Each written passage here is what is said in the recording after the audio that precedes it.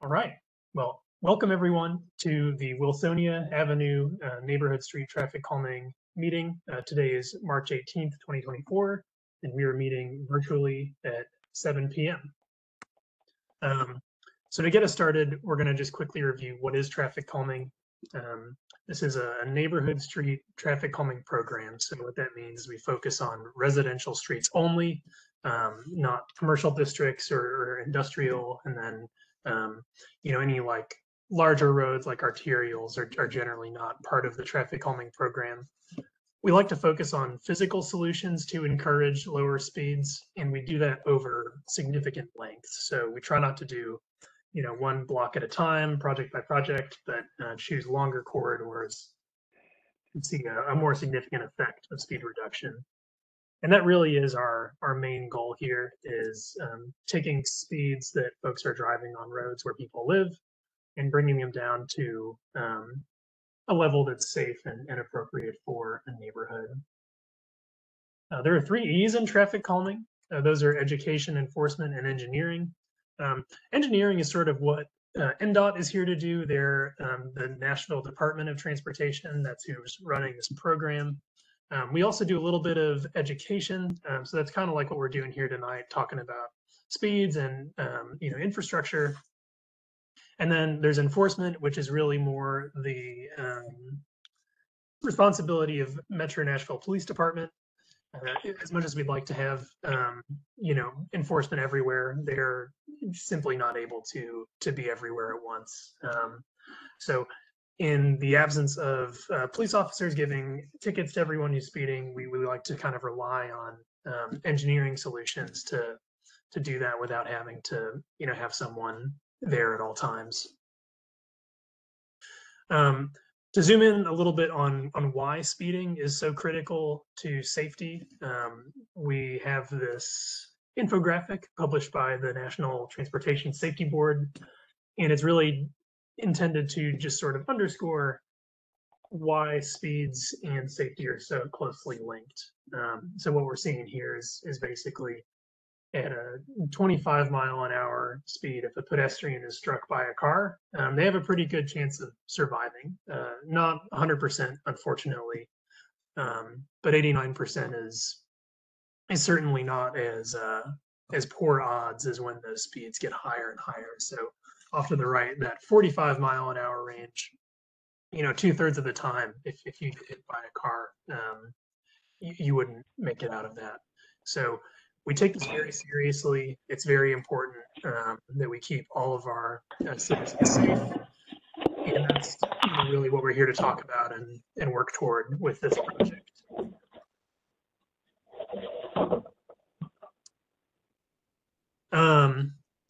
This is a really popular program. So the map off to the right is Nashville's traffic calming tracker. And every short purple line you see there is a neighborhood who has applied to have traffic calming on their street. As of August 2023, when Wilsonia was selected, there were over 500 neighborhoods in the queue, hoping to be chosen for traffic calming. In the summer of 2023, we were able to choose 85, which is a pretty good, a pretty sizable chunk relative to what we're normally able to do. Typically, it's about 25. So we're really excited we're able to knock a lot more of these out at once. And then outside of the traffic calming program is Hub Nashville. So there's a few things that we are able to consider for Wilsonia through this program, but there's all kinds of things that are sort of outside what the traffic calming program does.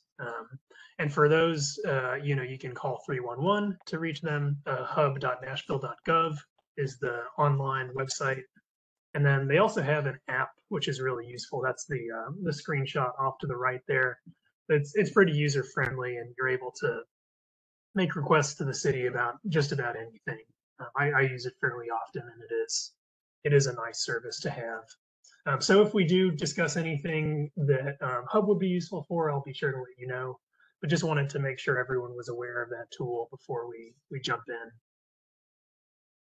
And then finally, the prioritization, I want to talk a little bit about, how we chose the 85 streets that we're doing, that we selected last summer out of that big pool of 500. And essentially, there's just a data-driven scoring system that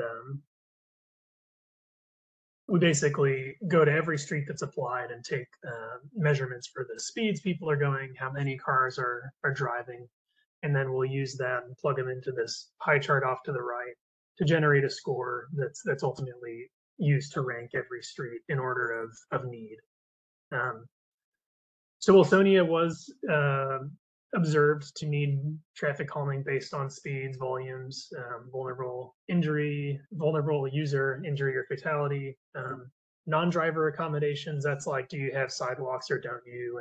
And if you do have a sidewalk, that actually hurts the score a little bit, just because we do recognize it's important to slow cars down on roads that people are forced to walk if they need to.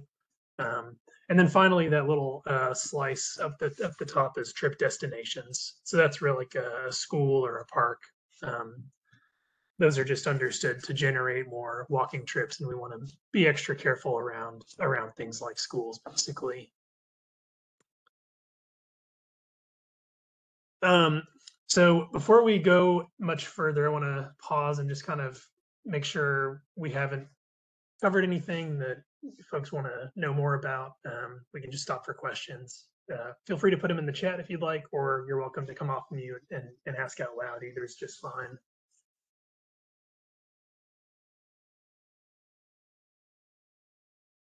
Sounds like we can move ahead. Can I, if I may? Yeah, absolutely. So Wilsonia Avenue from Hickory Valley, that's going to include the piece that would really be West Hillwood? Or you mean, oh, I see, never mind. Hickory Valley at the other part of Wilsonia down at the end. I think so, yeah. Sorry, didn't think of my geography. No worries. Cool. Well, so let's go ahead and talk about Wilsonia specifically. Like we just covered, this is the segment from Hickory Valley Road to Hillwood Boulevard. That should be the whole thing. It kind of triangles into Hillwood, and I think that's where it stops rather than continuing on. But down below, these are the measurements that we took to plug into our data equation. And we noticed the 85th percentile speed is 35 or 39 miles an hour compared to the posted speed of 30. So the 85th speed, just in case anyone isn't aware, that's it's like the median, but rather than half going above and half going below, 15% of data points are above 39, and then 85% are below. So it's not an average exactly, but it is a good statistical indicator of how fast like a normal driver might be traveling. Volume, that was 1,791 vehicles per day. That was a little more than I was expecting, just because the neighborhood Wilsonia is in isn't particularly dense, but it does connect to a much larger road. So we suspect that it may be used as a cut through by some, perhaps. And then it is 20 feet wide. So that's about as narrow as Nashville streets will come, but we're able to do traffic calming all the same. But it does sort of underscore the importance of making sure people are driving at an appropriate speed, because if you are walking from one place to another, you're already on a pretty narrow road and have to share that with vehicles. This is a screenshot from the traffic calming tracker that I mentioned earlier. So you can see Wilsonia is highlighted in kind of a pale green color, as is Hillwood Boulevard. That's the other traffic calming meeting that's happening tonight. So it was convenient that these two streets kind of happened in a pair of sorts. And then you can go online and sort of see what other traffic calming related things are going on in the neighborhood. So the blue dashed lines, those are projects that have been completed. The thinner purple lines, those are ones who have applied but not yet been selected. And then there are a few other colors like green, teal. That means those are somewhere in the process between application and completion. Anything we want to pause and talk about before I expand on kind of the tools we have in the program at our disposal?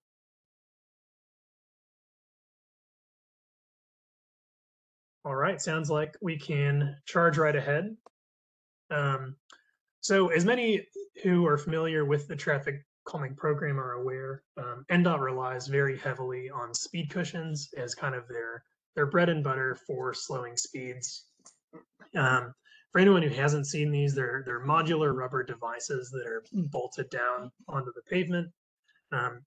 And the reason that we choose cushions over like a long speed table, that's one that stretches all the way across the road, is that there's a reduced impact to emergency vehicles. So the thought process behind these is that a smaller vehicle with a narrower wheelbase will be affected by this and forced to like either put one wheel or the other on it or just go straight over. Whereas an emergency vehicle like an ambulance or a fire truck, they've got a little bit wider wheelbases and they can shoot the gap a little bit more than a smaller car might. They're only about 3 inches tall. They're 6 feet wide. That's that kind of precise width that I mentioned. And then they come in a handful of different lengths. So 7 is the shortest we use. That's really just ramping up and then ramping down. 10.5 foot is where they put that middle section in there. So that bottom left picture, that's a 10.5 foot cushion. And then 14 foot, those are the longest and are designed for sort of the higher volume, faster target speed roads. And the thought behind that is you just have a little bit more gradual speed hump rather than the more effective at slowing speeds, shorter cushion. So in the same family as speed cushions are speed tables, like I mentioned before.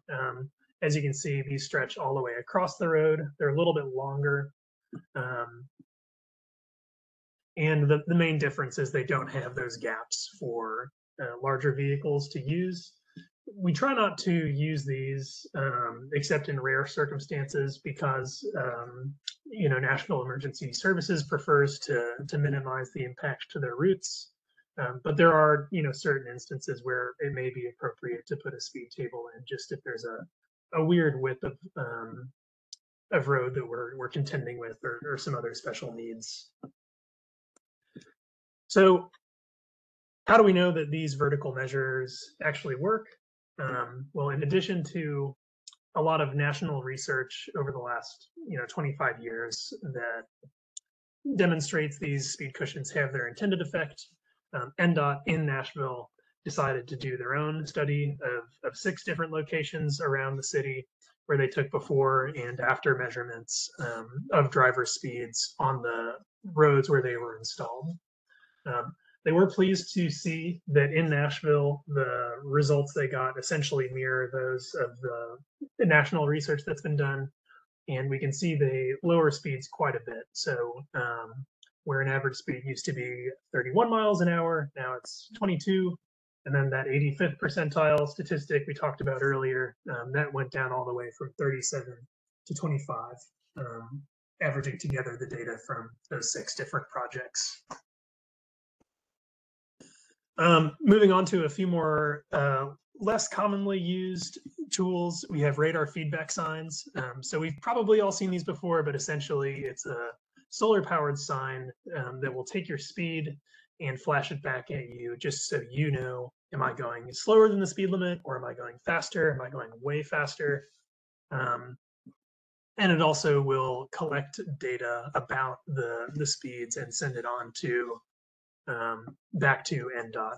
There's no cameras or anything involved, so it's not like tracking vehicles themselves, but just taking, a radar reading of, how fast was that thing that went by going. We do see they have an impact at first, reducing speed limits like 6 or 7 miles an hour.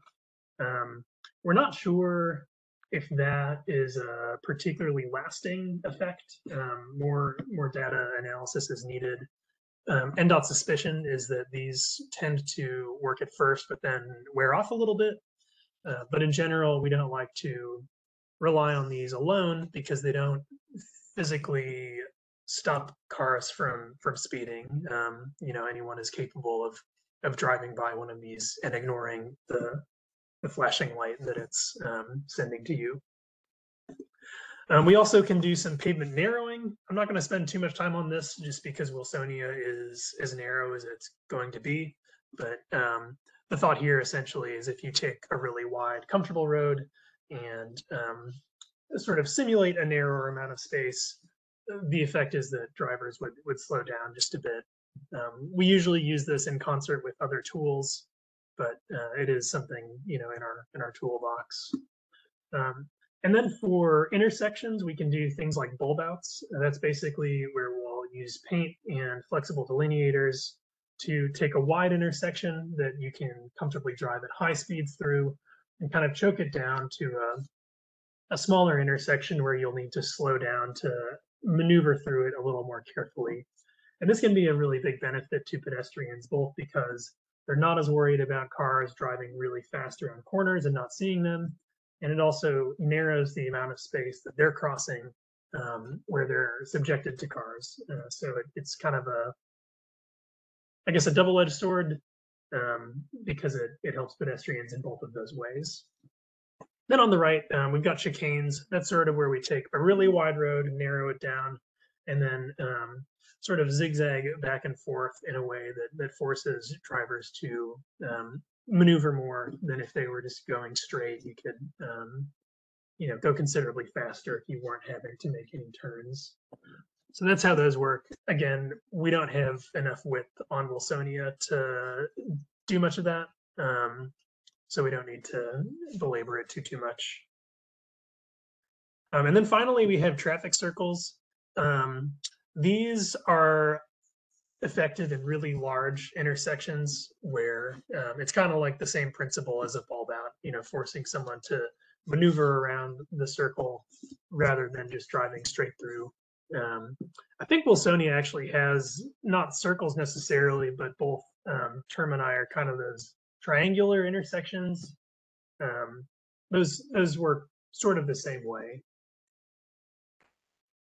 So that's all the tools. What I've got on my screen now is one half of the Wilsonia concept design. We'll start over here and just kind of go left to right. But does anyone have questions about the tools? Is there anything we need to skip back to and chat about? I think a couple of people may have joined late and didn't hear the first part, that Wilsonia and Hillwood as well are both on the list to get this done. And that's a certainty. So the way traffic calming works is we present a concept design, develop plans, and then everyone who owns property along the street will vote if they want the project. So it'll be a certainty if the ballot passes, but until then, it's up to the folks that are on the street. Hi, this is Blair Durham. I live on Wilsonia. I was just curious, I joined a few minutes late and I saw the 85th percent stat. Does that correlate at all to police presence?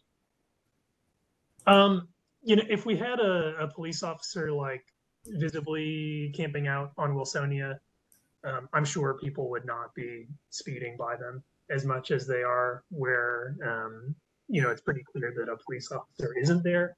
I don't think NDOT has done a study to that effect, though. Okay.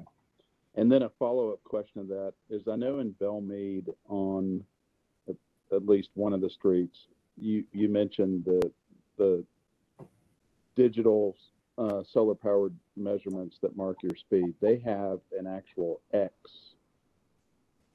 Have there been any studies that lasts longer or is more effective? Would you repeat that? They have an actual what on the sign? Yeah, on Linwood, they have the solar-powered speed display that flashes at you what your speed is, but they also have a red X that starts blinking if you're speeding. And I was just curious if there were any studies that show that's more effective than just the speed. Oh, got it. I'm sure there are, not Nashville specific, and there actually just this year have been new rules published in the manual that dictates all signs. So as of recently, there's pretty specific, guidelines as to what Gotcha. those signs need to be, and I think they discourage actually like flashing at drivers. I guess the worry is that it would be, distracting potentially, right at the wrong moment. David, I have a question. Sure. Gary here on Wilsonia, and I got on the earlier meeting and listened to the Hillwood Drive, and it looks like it's pretty obvious it was well supported and it's going to be going forward. But Mr. Hammond said that there was no evidence that once they do something like Hillwood with the calming bumps, that other streets increase in traffic. And I would just like to say this about that. At your car count of 1,700 plus a day is indicative of the amount of new traffic that's moving from Charlotte down Wilsonia to end up at the same spot that Hillwood ends up and Wilsonia going across to Linwood and Belmead. So I'm highly supportive of this speed humps to go in unison with Hillwood. And I think they need to study, instead of the upper part of Wilsonia, the West Hillwood Boulevard corridor, because the volume of traffic that's feeding this whole cut through to West End and Green Hills is West Hillwood and Hillwood. And I thank you. Yeah, understood. So yeah, I see what you're saying, looking at the network from a distance like this. If cars are going sort of north, west to southeast, there's only a handful of routes they would take. And I'm assuming both Hillwood Boulevard and Wilsonia have been observing this, which is what gave y'all the push to apply. Certainly West Hillwood Drive should apply if they also feel like people are using their road to speed on. From this tracker, we can see that they haven't applied yet, which is maybe a good thing if those measurements are taken after this traffic calming is put in. Like Jeff said, we don't really know or have like comprehensive data to support one, volume diversion theory over another.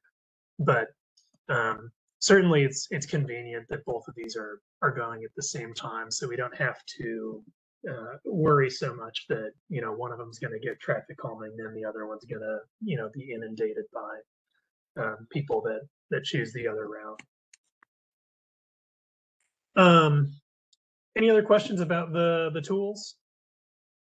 One other question. This is Blair Durham again. What Sure. I had noticed, I take Vine Ridge to turn left on the White Bridge to go to Charlotte to work.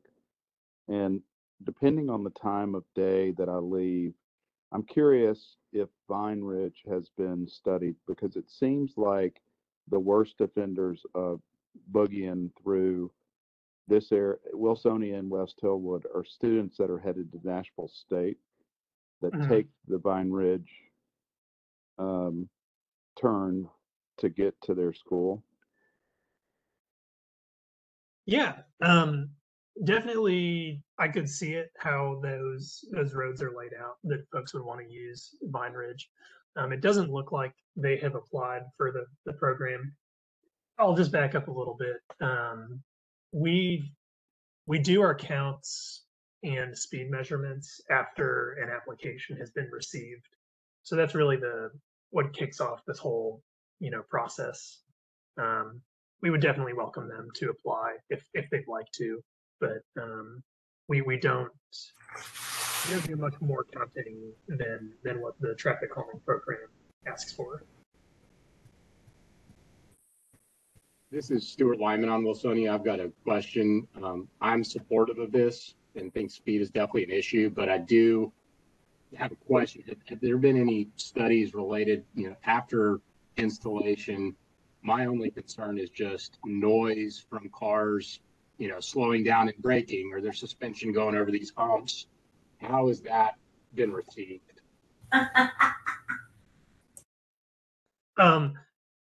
Yeah. So far, no one in Nashville that I'm aware of has complained about noise caused by speed cushions. And there actually is in the body of national research an appendix that sort of digs into this question. And their conclusion as well is that they don't really cause noise that's so loud that it's more noticeable than before.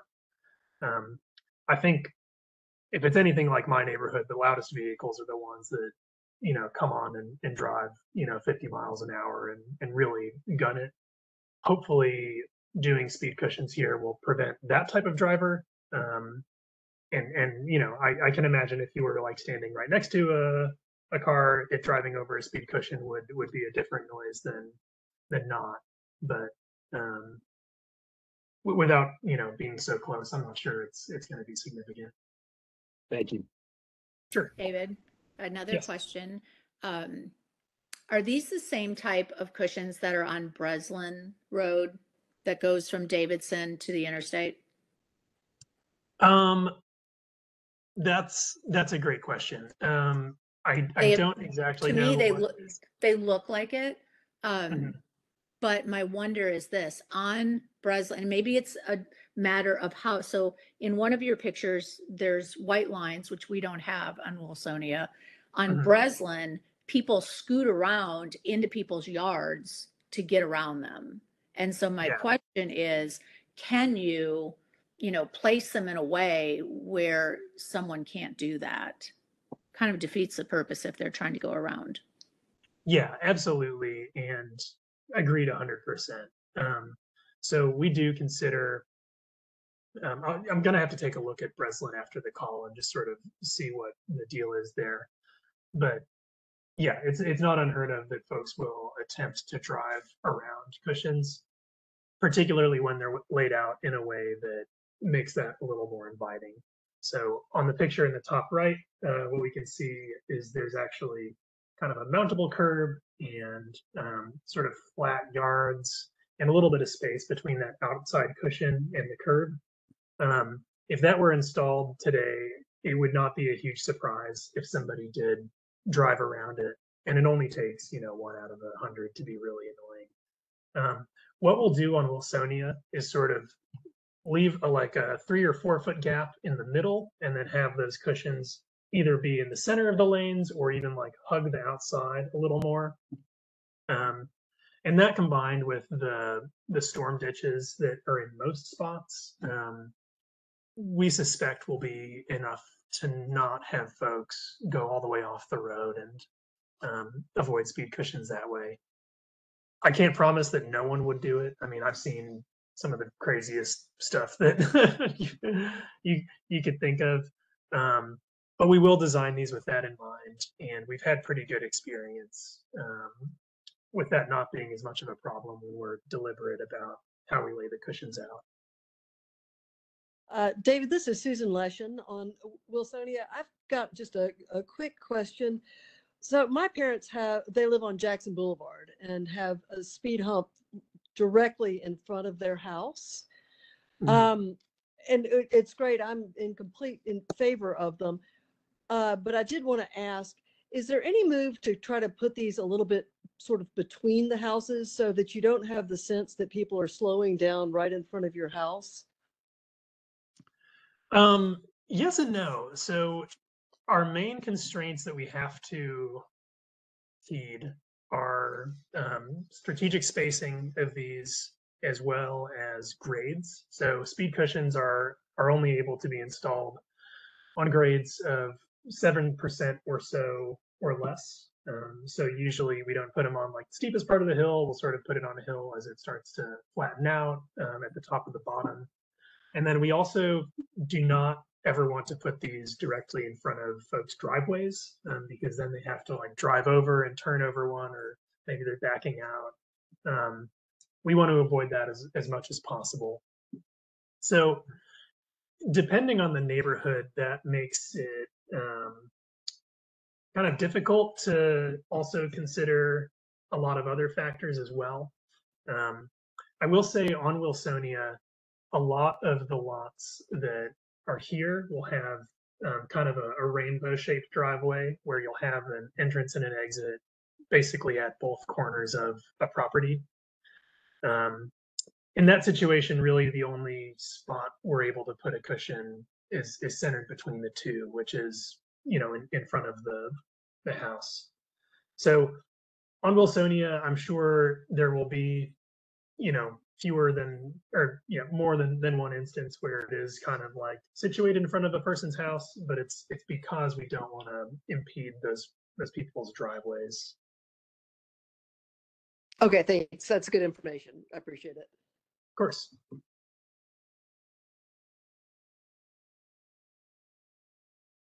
All right. Well, we can move on to the concept itself. So this is sheet 1. This is sheet 2. Basically, over the length of Wilsonia, we're proposing a total of 9 sets of speed cushions. Like I mentioned earlier, we try to place these strategically spacing-wise, and we're really shooting for far enough apart that they're not disruptive to folks who live here and want to drive this every day. We definitely don't want to overdo it. And then underdoing it means they're far apart enough that somebody who is motivated to speed is able to hit the gas and get back up to an unsafe speed before they need to slow down for the next one. So depending on what target speed we're shooting for, that lands somewhere in between 300 and 500 feet apart. And then there are also distances from intersections and other considerations we take into account. But having gone out to Wilsonia and looked at all the grades, looked at the spacing, we felt that 9 cushions was an amount that will help achieve the goals, but without being really obnoxious. We can stay on this as long as you'd like. I'm here for questions. If there's any particulars about the design, other things you were hoping to see, different ideas. Part of this meeting is me hearing from the neighborhood and being made aware of anything that I may not be aware of as the designer before we finalize our plans. Hi, David. This is Marguerite Orndorff. I live at 204 Wilsonia, which is kind of at the bottom of the hill, so to speak, between Red Oak and Post Road, which cars coming down the hill really do reach a terrifying speed by the time they're getting towards Post Road. But the intersection of Red Oak and Wilsonia, it's become quite a cut through over to the light at Target that was added on White Bridge Road. So people are coming off of Post Road onto Wilsonia, then taking a right onto Red Oak to work their way over to that light, and the same in reverse. And there's a lot of running the stop sign at Red Oak and Wilsonia, people kind of rolling through it.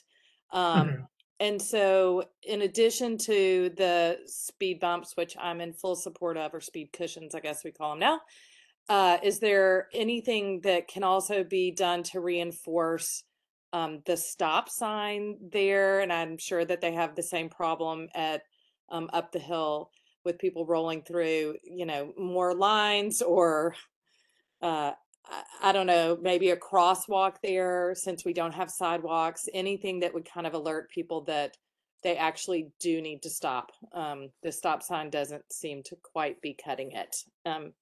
Any thoughts there? That would be welcome as well. Yeah, that's a great question.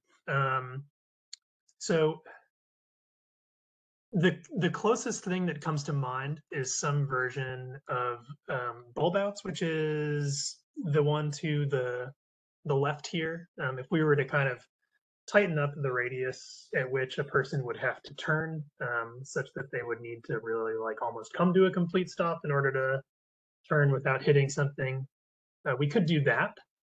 I don't exactly know how wide Red Oak is. So if it was also like 20 feet wide, we wouldn't be able to do too much.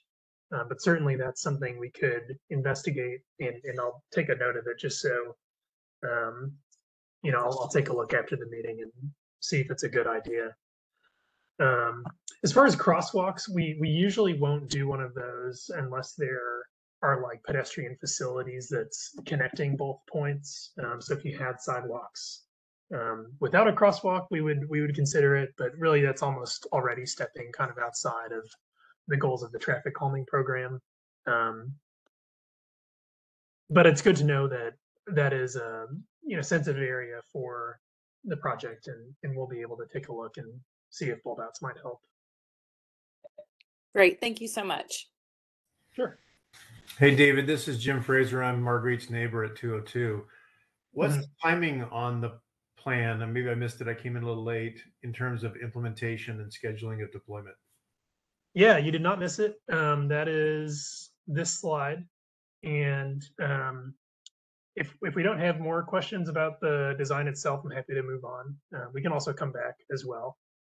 But I guess before we jump into sort of the next steps and flowchart and all that, do we want to wrap up any design specific questions? Hi, this is Carlisle Hamling at 209 Wilsonia. I'm on the other side of Red Oak. And I would just say there is a lot of foot traffic, people walking along Wilsonia.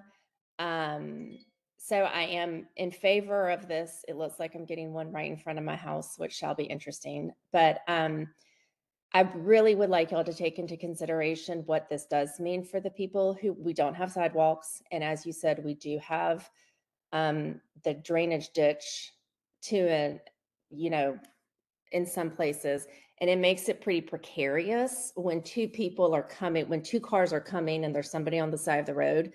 So I'd really like for y'all to take that into consideration when you're putting them in, that you don't let cars go over into the median, the sides of the roads, the shoulders, for our safety. Yeah, I agree completely. And that is the top, goal in mind when we design the cross section of a speed cushion layout, is removing any temptation for drivers to drive off the road and around them. Okay, and I would also like to add with what they're doing at the Belmead Kroger and how that's getting ready to change, and the plans that they have of traffic coming out of that Belmead Kroger, they will be able to take a right and immediately take a right onto the Hillwood Bridge. So I do think that there will be more traffic on our street. And so I am in favor of this, but I think we're going to get more cars. And we're still going to have people walking on the sidewalk. It's just not safe for children to walk on our streets at the time being. But that's it. Thank you. Sure. Yeah, I second that. I walked the whole thing. Didn't really feel great about cars driving so close to the side of the road there. So I 100% relate. And yeah, we absolutely will make sure to design this in such a way that doesn't encourage drivers to leave, the lane they're supposed to be in.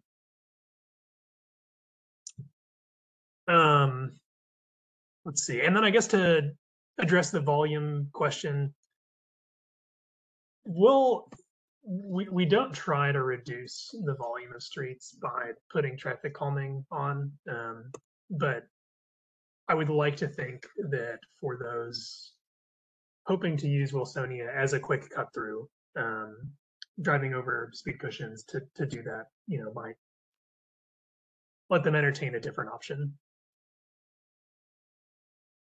David, this is John Bryant, 217 Wilsonia. I would just note that the pavement surface on the road itself is way past its prime in most parts of the street, especially the upper part between West Hillwood and Hickory Valley.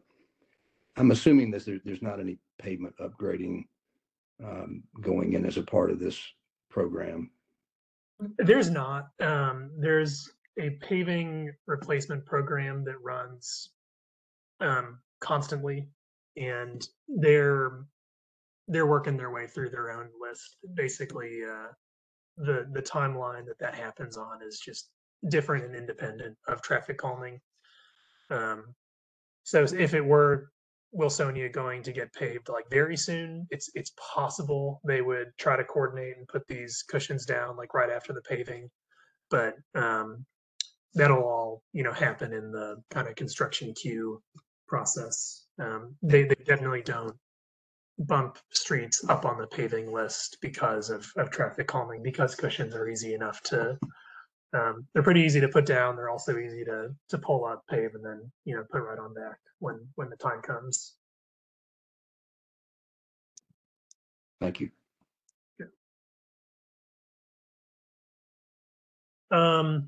Any other questions before we move on to this slide?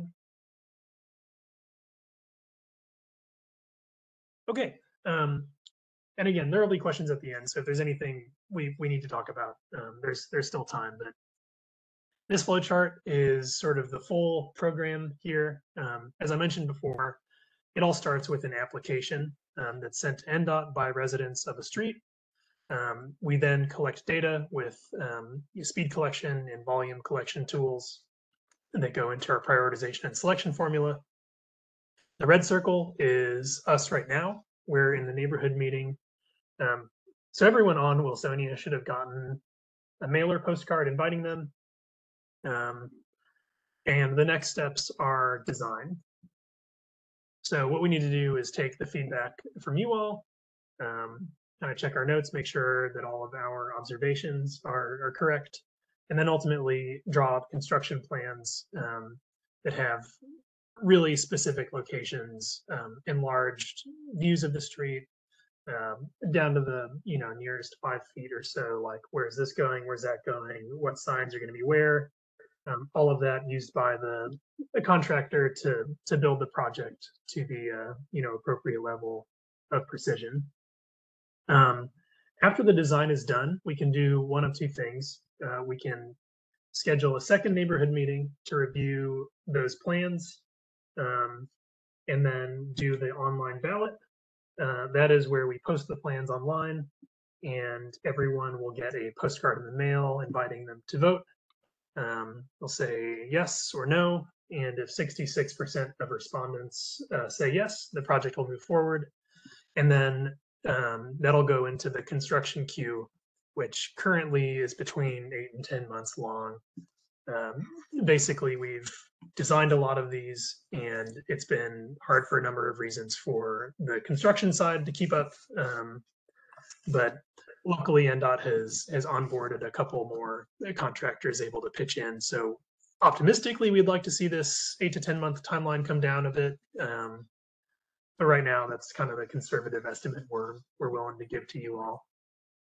The important decision we want to make now is, are most people generally comfortable with the design we have and think they could decide yes or no based on reviewing the plans that are posted online?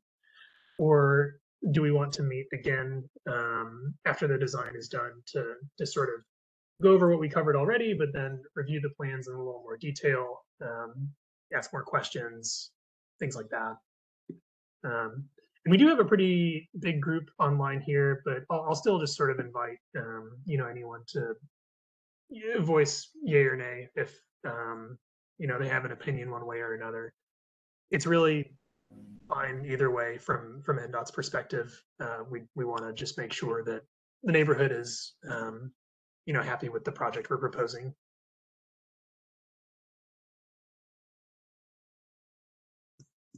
I'm a yay. Full support, David. Get it done. 215 is a yay. 204 is a yes. Okay. 217, agree. 410 is a yes. Yeah, that sounds great. If for some reason anyone feels strongly the other way, feel free to get in touch. But for now, we'll go ahead and just assume we'll finish our design, post the plans, get you all your ballots, and then commence the balloting process. So because we are going to do that, I'm going to spend a little time zeroing in on what that process is going to look like. like I mentioned before, this happens in the form of postcards. So we mail one to every property owner on Wilsonia to that address. And each postcard has a unique ID. The thought behind that is it's just a way for us to know that every vote that comes in is valid, and you don't have one person like voting 10 times or something like that. The voting is open for 6 weeks, so we feel that's a pretty generous amount of time to make sure everyone gets their ballot mailer. We also want to make sure the opportunity is there for neighbors who are passionate one way or the other to kind of spread the word, talk to their neighbors, educate anyone who wasn't able to attend this meeting. But then ultimately, you'll go online and vote yes or no. And like I said before, if 2/3 of the respondents say yes, the project will move forward. So it's not 2/3 of everyone who lives on the street. It's just those that vote, kind of like how any other election works. This is the ballot zone. So every parcel that's highlighted yellow was considered for voting. We do a couple of filters on this. So it's residential properties are the ones that we're focused on. So if any of these was like a Taco Bell or something, we would see that and exclude their parcel from the ballot. And then only owners on the affected right-of-way. So you don't have to have a Wilsonia address. You could be pointing to like the cross street, but if you have a property line that touches Wilsonia, we'll grab your name and send it to you. If there are any properties that are like vacant, we don't send mail to them just because we know that no one is like living there experiencing the traffic. And then owners with multiple properties will only get the one vote. So we don't want situations where one person's voice is like 10 times louder because they own 10 properties instead of one. Any questions about how balloting works or the ballot eligibility? Oh, I guess one thing I didn't cover, on this postcard, you can scan this code to vote, you can enter this web address, or you can call this phone number. So someone at NDOT should pick up the phone and basically help you vote if that's your preference. So that's totally fine as well. And one more thing, if you hear that like your neighbor got their ballot card and it's been maybe a couple weeks since the balloting opened, we're fine if you reach out and just like let us know, hey, I think I was supposed to get a ballot and I didn't. What's going on? We'll be able to look you up, and if you have a code you were supposed to get, we'll just tell it to you.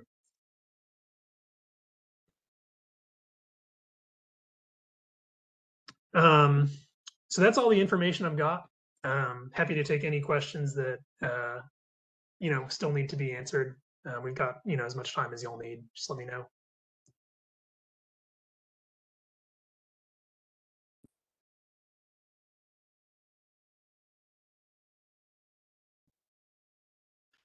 All right. Oh, sorry, David. When would you guess the ballots would go out approximately based on we don't need another neighborhood meeting? Yeah. So I'm going to look into the question about Red Oak and Wilsonia. That will maybe take a few days to a week. The plans don't happen instantly, but probably within another week after that. And then I'll send the ballots out, as soon as the plans are done. So today's Monday. Before the end of next week, I think we should have something in NDOT's court, and if it's not in your mailboxes, they'll be like on your way to your mailboxes by then. Great, thank you. Sure.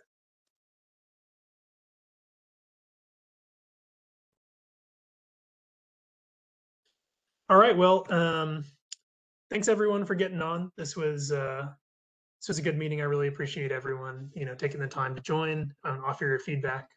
You can follow NDOT on some various social medias if you'd like. And then this big QR code is going to take you to Nashville's traffic calming website, where they have a lot more information if any questions do pop up.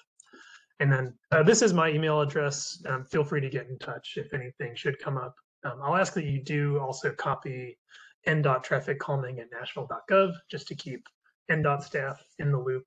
But I'll be happy to help you with any questions as well.